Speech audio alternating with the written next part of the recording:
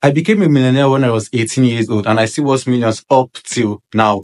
I can tell you for a fact that there are three major things you must know for you to become a millionaire and remain in wealth. Number one is that you must have a skill. You must learn a skill. You must be good at something. You should have that advantage first.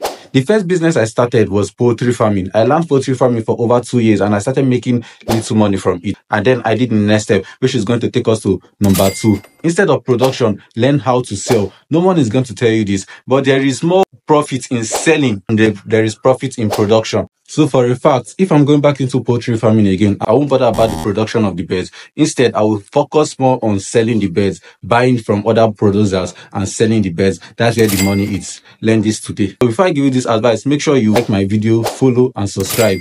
Let's get into it. If there's any business you want to do, just start doing that business. You will gain experience as you continue. Just make sure that you have your capital and you have some basic knowledge of it. Then put up your business stand or put up whatever you need to put up and just start. It's very important. Just start. You will gain experience later. If this video was helpful to you, please like, share and subscribe.